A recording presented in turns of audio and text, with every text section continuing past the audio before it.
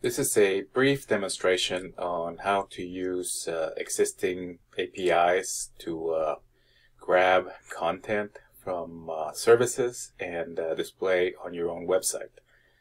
I'm going to be using my GitHub interface mostly. You can use Atom if you'd like. Just be sure to upload. I will also be using my CodePen so that I can show you examples a little bit quicker. This is not an exercise. As I said, it's only a demonstration. I mean, you can follow along if you want, and by all means perform same or similar operations to what I'm doing. Discover on your own, and then we'll be done with the course. I'm going to open up my week 8 folder, which has an index.html file. I'll open that so that I can dump some code in here. It should be blank. We created these back at the beginning of the semester. I'm going to click on the pencil icon to edit this file. And as promised, it's blank. I'm going to make my text just a little bit larger so I can see it a little bit better. And I will start on line 1.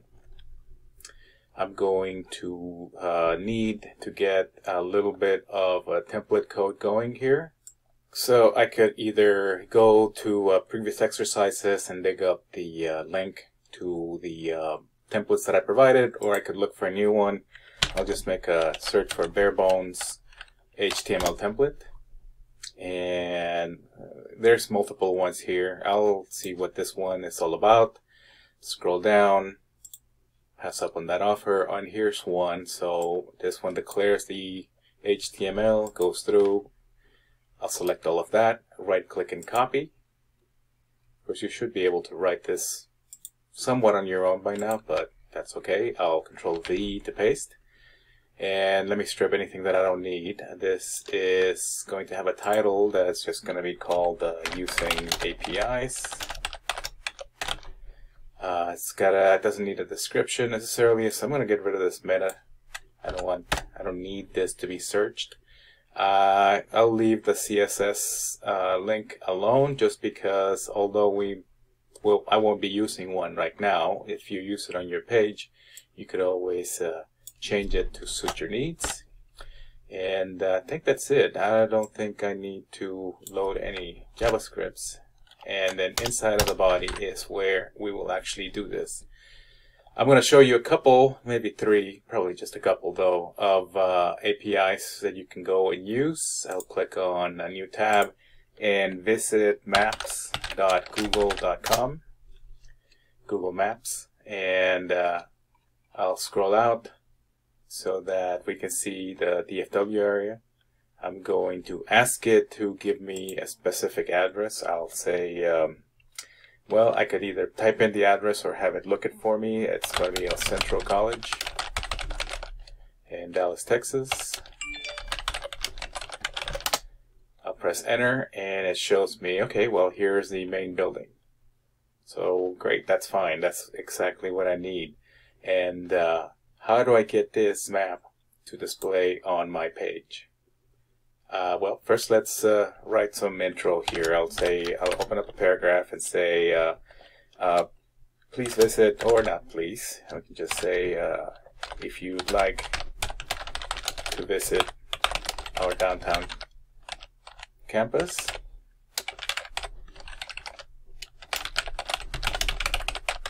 here's a map you can follow. Go to the next paragraph. And here we would display the map, right? Well, this is not an image. This is the API actually generating information. It pulled the information that we provided. It came up with the address, 801 Main Street in Dallas, Texas, and it's showing us where El Centro is. Yes, I want to display this on my website. And while, yes, I could do a screen capture and copy and paste this, I really want to give the user more interactivity, something that they can use, that they can say, okay, well, if El Centro's here, what else is around? What else can I do? An image will not be able to show that. So I will click on El Centro here just to make sure that we're talking about the same place. Dallas College, El Centro College. I get a different display. It's got a picture taken of the area. where you can get directions, you can save to your own account, and you can get some location information. You could send to your phone, and most importantly though, for this demonstration, you can share it. I'm going to click on the share button, and it's giving me a link, which is that enough? If I click and copy that link, I could paste it here as an href, but that would only give us a blank page with this paragraph that shows us that we can click and go to Google Maps to do something that the user can do on his or her own. So what we actually want to do is we want to embed a map. That'll give us some code that's going to be iframe based, and it's got lots of information that the machine understands. I went really fast and there's a lot of stuff there. Let me do that again.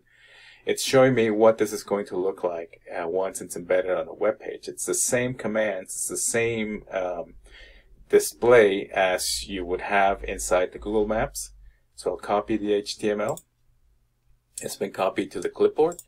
I can go back to my page, and then right after the paragraph, I'm going to press Ctrl V as in Victor to paste. To give me a little bit better view here, I will click on No Wrap and ask for a soft wrap. That way the code will wrap around, and sure enough, it's giving me the iframe on line 17. It's all one line. There's lots of information. It's going to make a request to Google to go into the maps and get this embed action going. Some things that we can maneuver, we can change the width and height of the box that's going to be displayed. Let's say I want to use this as a box. I would say 600 by 600 as opposed to 600 by 450.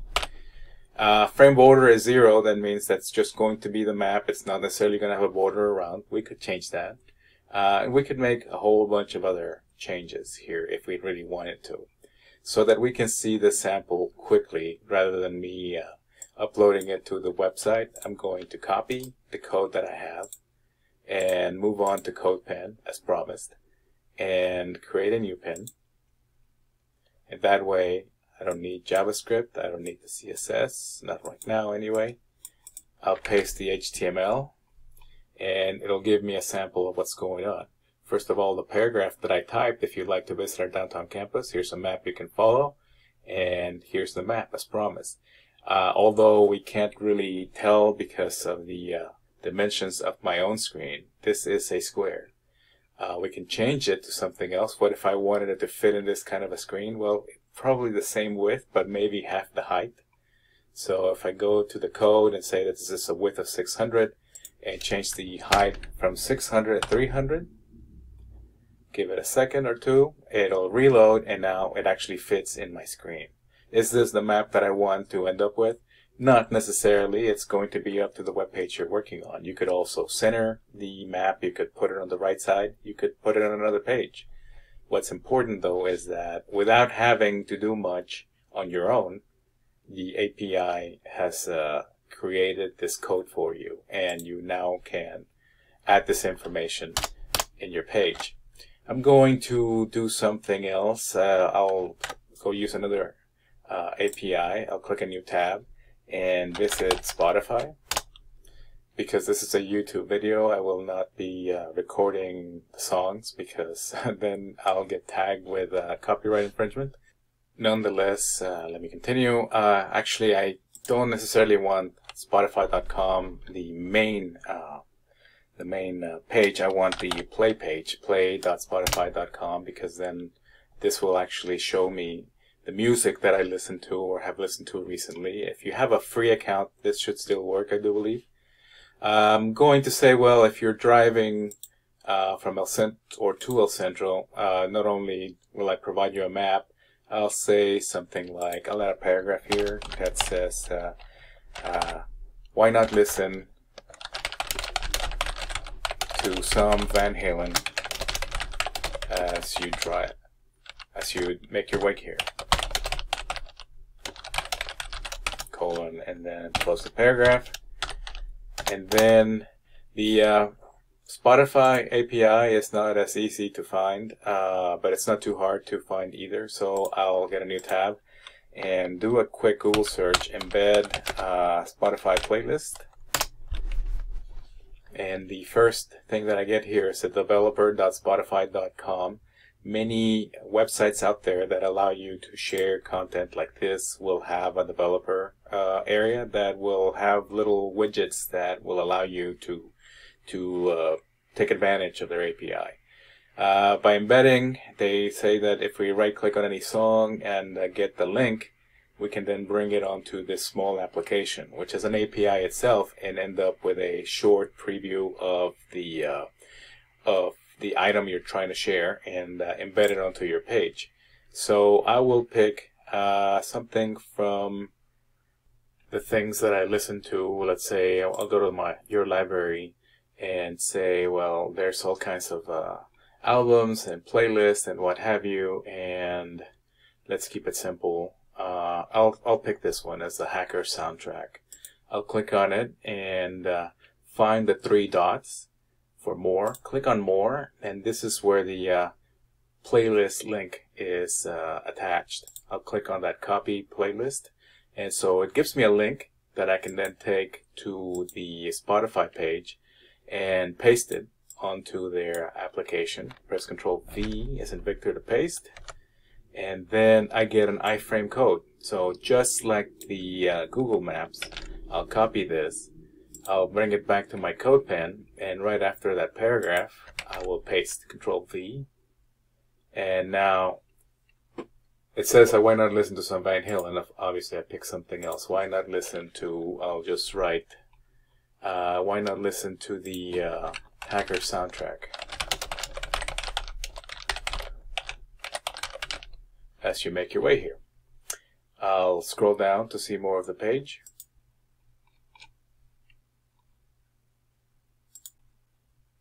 Although I see I have an error in my code, I didn't close the tag properly, so now it should be, and then my application shows up. This is the iframe that was given to me, and actually rather than going to play, it's going to open.spotify.com, so that even somebody without an account or anything will be able to see what is available. And I scroll down and I see that here's the full list to the soundtrack.